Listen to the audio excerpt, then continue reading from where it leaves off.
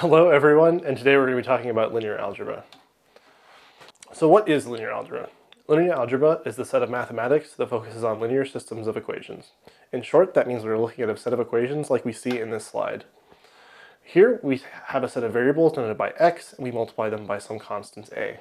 The math you are familiar with is great for single variables or for a couple variables, but often in robotics we're talking about systems with a large number of variables.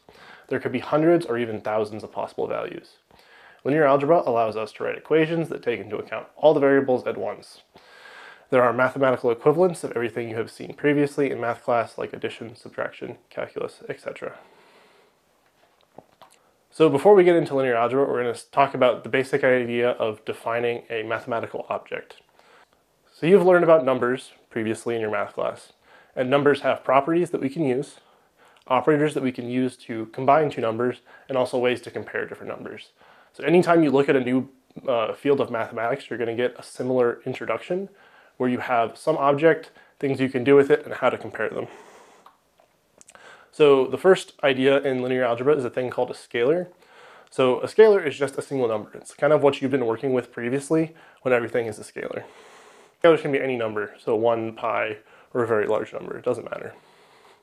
So the first time we're going to learn something new is with a vector. So a vector is just a collection of n scalars, and we put them essentially in a column like you see here. So each vector will have a certain number of scalars, and this is called the dimensionality. So right now we have, at the top we have a vector that has n scalars, there are n possible values. At the bottom we have ones with 3 or 4 or whatever other number you need. So next on to vector equality. So two vectors are equal if every index of the vector is equal. So we're going to look at some basic notation here. So we have a vector x and a vector y, and these two vectors are equal when every element is equal. So what I'm doing here is I'm indexing into each element, and that's what the notation I means, and since there are n possible elements in the two vectors, that's why I is 1 through n. So you can see some examples of equality or inequality at the bottom. So we can multiply a vector by a scalar, and that is done element-wise. So for each element in the vector x, we would multiply it by some scalar a. And you can see that by how we're denoting with the subscripts. So scalar multiplication is commutative, which means that a times the vector x is equal to x times the vector a, or associative, we can multiply two scalars together, and then multiply by a vector, or multiply by a vector, and then two scalars.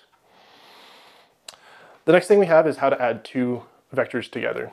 So we can add two vectors together doing it element-wise. So the resulting vector z is equal to, at every index of the vector x and y, we just sum the two values together.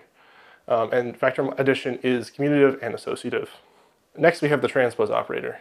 The transpose operator allows us to convert from a column vector into a row vector. So a column vector is what we've been talking about mostly previously.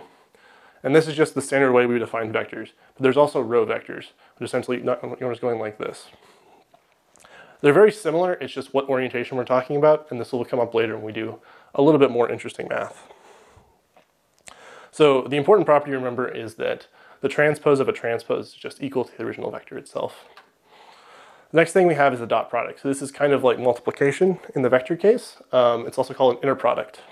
So what we're going to be doing is summing each element at the same index multiplied together. So this is an example of what that looks like. So we're taking 1 and 1 and multiplying them together. 2 and 2 and multiplying them together. 3 and 3 multiplying them together, and you're summing across all values. Doing this together we get 14 for y transpose y. The next mathematical construct we have is called matrices. So like a vector is a 1D representation of scalars, a matrix is a 2D representation of scalars. So not only do we have a single line, we have multiple lines combined together. So we have rows which go like this, and then columns that go like this, and matrices are denoted by rows times the columns. So this A matrix here is a 2 by 3 matrix. So you can see here row 1 going across the top is 1, 2, 3, and you can see that the second column, 2, 22, is the second column here. So we have a really special matrix called the identity matrix. And the identity matrix is a matrix that can be of any dimensionality, so it can have any number of rows or columns, but the rows and columns must always be equal, it must be a square matrix. And the important property of this is similar to what we have 1 in a scalar case, so 1 times any number is equal to that number, any matrix times the identity matrix is equal to the original matrix. So the next thing we're going to do is talk about matrix equality. So two matrices are equal if every element is equal. And what we can see here is I'm saying A is equal to B, and that implies that every element is equal. So how I'm doing this is I'm indexing into a row, which is denoted by I, or a column, which is denoted by J. So if every row and every column, every value is the same, the two matrices are equivalent. So now we have the transpose operator for matrices. So this operator allows us to flip a matrix. And we're going to be flipping the matrix around a diagonal line that goes through the center of the matrix. And what we're going to do is we're going to take the values like 4 and 2 and flip it across. The important property to remember is that a double transpose is equal to the original value. The next thing we're going to talk about is matrix multiplication. So we can multiply two matrices together by taking the dot product of the rows of the matrix on the left with the columns of the matrix on the right. This means that the rows and columns must match. So we have essentially a matrix that is a 2 by 3 here, which is A, and then we have a 3 by 1, which is B, which is also a vector. So you can treat matrices and vectors pretty similarly. It's just a vector is a matrix with 1 in the dimension.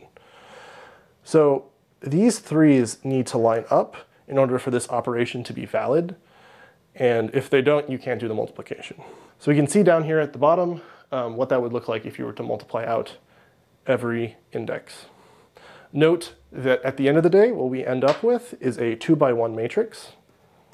And that's because essentially if you look at this equation here and you were to cross out the threes, you would get a 2 by 1, and that's how you know what the final dimensionality of your matrix should be.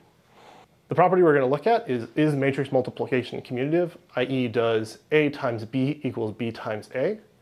And if we take two matrices, A and B, and we multiply A times B and B times A, we see we get different values. Therefore, matrix multiplication is not commutative. The second property of matrix multiplication is it associative?